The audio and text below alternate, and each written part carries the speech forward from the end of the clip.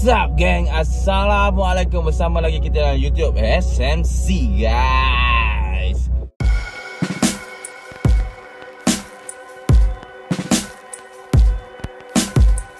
Okay, video kali ni untuk cerita pasal dry class Tonnka. So good news yang pasal episod yang lepas, good news, dry class Tonnka dah sampai, dah jumpa, dah dapat. So hari ni dah sampai. Kejap lagi aku akan unboxing dia. Video unboxing aku dah masuk, aku dah ada. So kita tengok nanti apa persatu cerita, apa cerita dia. Okay, aku nak settlekan barang-barang post yang dekat belakang ni. Macam korang tengok sekarang ni, banyak gila barang-barang post untuk hari ni. Aku kena settlekan barang-barang post. So siapa-siapa nak beli barang-barang spare part motor accessory, so boleh tengok aku punya IG dekat bawah ni yang korang tengok tu. Okay, dan aku rasa macam aku nak R&D balik dari kelas Tonnka ni. Aku rasa macam ada problem sikit lah guys, sebab aku tengok macam tak normal untuk horsepower tinggi. Horsepower tinggi lah macam motor-motor yang dah buat. Aku rasa tak yakin, disebabkan satu je, kelas split dia ada 4 guys. Kelas split dia ada 4. Tak logik guys kalau untuk horsepower tinggi kelas split ada 4. Kecuali kalau itu bukan dry class, itu aku rasa okey. Aku ada 2-3 orang kawan juga, dia pakai dry class. Lepas tu aku minta dia penjelasan, kenapa korang buka dry class Tonnka ni, lepas tu pakai dry class Comstar. So dekat situ baru aku perasan dia ada 4 kelas split je. Okey, motor yang horsepower tinggi dia perlukan banyak kelas split, sampai setengah orang custom guys, pakai cover apa tu LCV, apa tu LC4S. Okey, dia custom LC4S, masuk custom, dia gabungkan dengan Y15 nya untuk nak dapatkan 5 ke 6 kelas split. Biar ada lagi grip, lagi kau-kau lagi grip kat situ. Okey, baru aku perasan dekat situ yang Tonnka ni bukan untuk segi performance, dia stay untuk segi aksesori. Tak apa, nanti try aku R&D. Sekejap lagi aku tunjuk dekat satu persatu apa benda yang ada dekat dalam tu. Banyak gila oil seal dia. Lepas tu equipment dia banyak nak mampus. Macam aku rasa main Lego pula tu. Banyak gila guys. Tak macam MVR1, Comstar, terus masuk plug and play saja. Gila. Okey, aku masukkan video unboxing. Aku nak settlekan barang-barang post. Nanti kita jumpa. Kejap lagi aku akan cerita detail satu persatu guys. Okey, jom settlekan barang-barang post dulu. Okay guys, aku dah settlekan barang-barang untuk post. Alamak, kucing ni, tengok ni. Duduk sana. Okay, nak tengok dry class. Okay, ni dry class guys. Dry class Tonnka. So kita ambil color warna merah, biru dengan gold. So macam korang tengok, cun ke tak cun.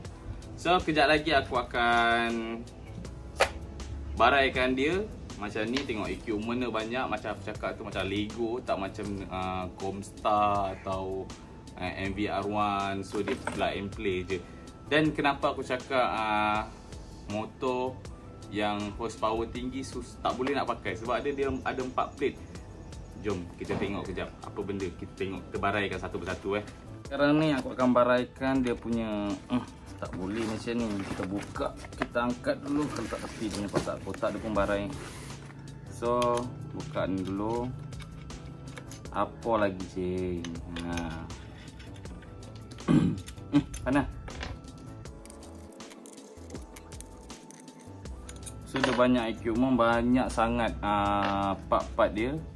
So korang tengok sekarang dia CNC. Dia full CNC. So kita tak tepi yang ini, tak sini. Lepas tu apa lagi? Okey, yang bahagian ni pula. Dia tak ada spring, so spring dia ada kat sini. Ini spring dia. Dan aku rasa spring dia macam lembut sikit. Tak apa, yang ini aku akan pasang je. Kalau tak okey nanti kita R&D sendirilah.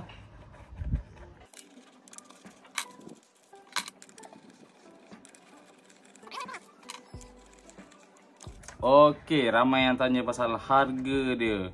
Okey, harga dia kalau market pasaran yang ini mungkin dalam 2000 lebih. 2000 dalam 2000, 1900. Dia ikut sebenarnya. Kalau banyak color lagi mahal. Macam yang paling mahal lah, aku pernah cakap kat korang lah. Yang paling mahal ialah Hafiz Syarin punya. So macam yang tu Hafiz Syarin punya. Oh, ini ada hasil untuk dia tambahkan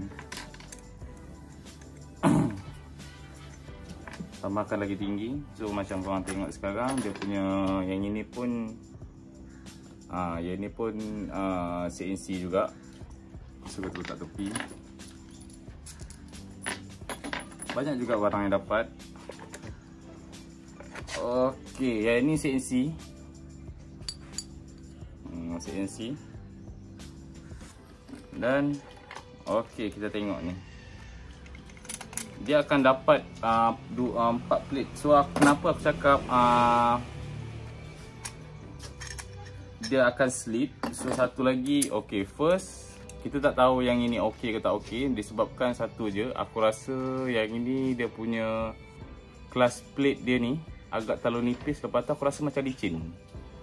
Sebab itulah bunyi dia memang nyaring gila. Sebab aku pernah R&D Comstar punya pakai 4 class plate, memang bunyi nyaring. Macam korang tengok ni, kita ada 4 class plate dan 3 plate class. 3 plate. So 4 class plate lah. Tengok ni, dia ada 4 je.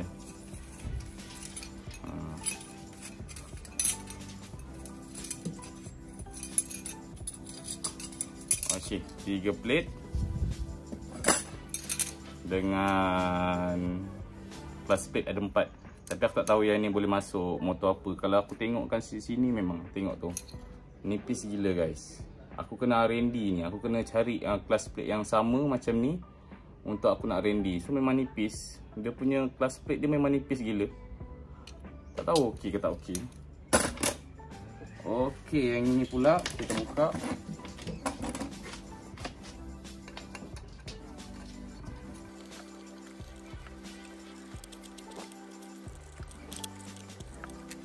Lepas tu yang ni mangkuk kelas dia pun CNC juga. So macam korang tengok dia ada 5 lubang, 6 lubang dekat sini. Macam ni. So yang ini pun boleh buka juga. So memang boleh, kan aku cakap tu banyak sangat equipment dia. Boleh buka-buka.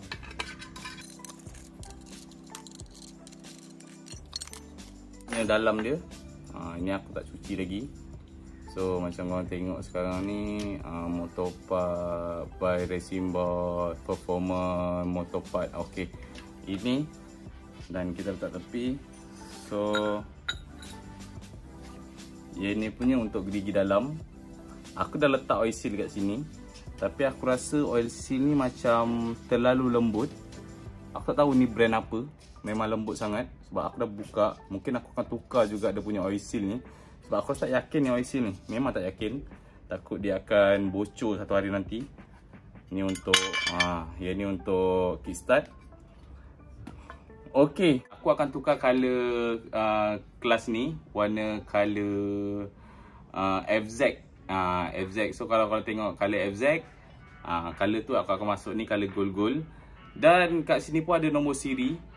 Macam korang tengok ni, ada nombor siri juga, RB Y150126.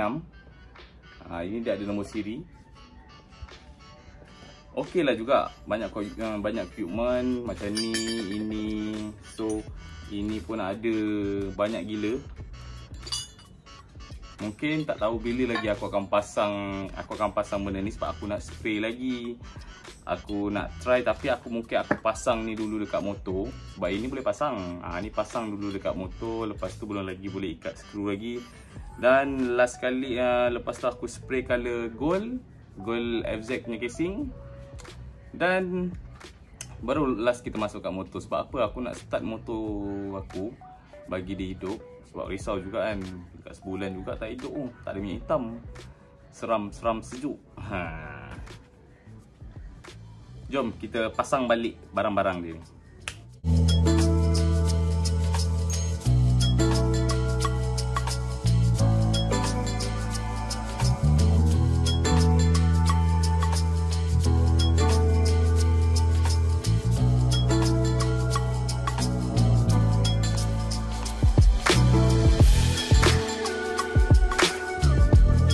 Panas gila cuaca hari ni guys. Okay, maaf lah tak ada studio nak buat review satu-satu barang. Dan sekarang ni macam korang tengok, dry class Tonnka dah sampai. Okay, dah lama gila aku cari dry class ni. Sayang. Sayang. Okay, kita dah jumpa. Macam korang teka, ada yang setengah orang teka betul, warna biru, warna merah dengan warna gold. Korang memang the best guys. So kita dah jumpa sekarang ni. Dan aku ada dapat part-part yang macam aku cakap, apa ni, oil seal dia. Tapi oil seal ni aku rasa aku nak tukar semua ni. Tengok macam mana. Aku akan tukar color-color dia punya oil seal dengan yang baru. Lepas tu spring dia pun aku akan tukar. Aku rasa macam spring dia ni macam agak terlalu lembut. Ini pun aku dapat sekali macam ni. Yang ini untuk jangan bagi skru tutup tanggal, dia bagi ketat lagi. Dan bila aku akan pasang dry class ni aku akan pasang selepas aku cat cover ni. So aku nak cat cover ni kalau apa, macam tadi aku cakap tadi, cover color FZ. Dan aku dah order spray bancuh dekat Shopee. Shopee je ada. So sekarang ni Shopee je ada. Aku terpaksa order dekat Shopee juga. Dan kita jumpa next video. Jangan lupa subscribe. Sekarang cuaca panas, berpeluh gila lah ni. Jangan lupa subscribe, tekan like dan tekan lonceng untuk update-update yang terbaru. Kita jumpa next video. Kita jumpa episod yang akan datang. Ada lagi barang-barang baru yang aku nak masuk dekat motor. Sweet arm tak sampai lagi guys. Aku nak pakai sweet arm apa? Mesti korang akan fikir kan aku pakai sweet arm apa. Kita jumpa next video. Lama guys cari macam-macam episod ni. Dah, jom kita.